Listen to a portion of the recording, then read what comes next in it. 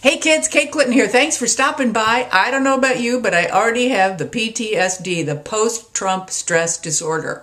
God, there's going to be so much cleanup. I've got the DTs, the Donald Trumps. And when I get anxious like this, I always remember what Gloria Steinem said to do, and that is to practice random acts of kindness. You'll feel better. It's true. Make something, take a little snack over to a friend, sit with them for a while, call somebody you haven't seen in a while. Just, do something good. You'll feel better.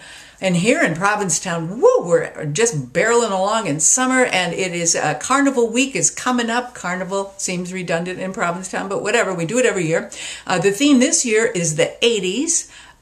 Okay, with the 80s for me and a lot of people was AIDS and Reagan. So I think we should have an educational float in the parade depicting Reagan destroying the unions, cutting money, cutting taxes, and therefore money for education and poor people.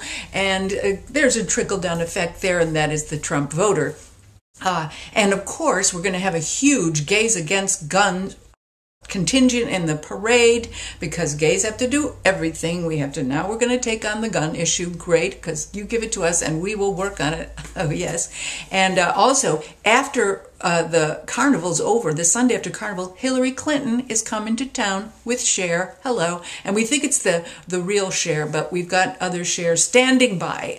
It's going to be huge with an H, and the security has to be huge because of Agent Orange there, who made the comments the other day about the Second Amendment, and oh God, this guy's going to get intel briefings. Does that terrify you? He's just a little bit up from George Bush, who thought that Iraq was the past tense of Iran. So we're going good, and he could read an intelligence briefing and realize he's reading that he is a security risk. Anyway, do go out there and do something good. Practice random acts of kindness, which could very well be volunteering and phone banking. Thanks for stopping by.